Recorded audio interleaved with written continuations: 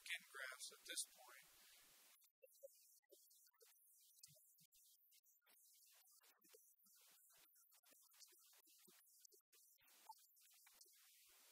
And then she will be in the hospital for 4 to 6 months after that for rehab.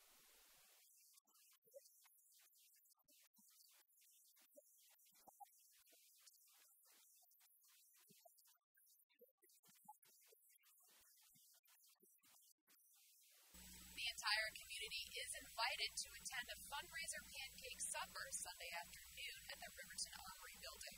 Dinner will be served at 4 o'clock with a live auction to follow. We're hoping to raise funds to help both families. Bridget's sister-in-law, Rachel, lost her children, and we're hoping to raise funds to help both of them reestablish their lives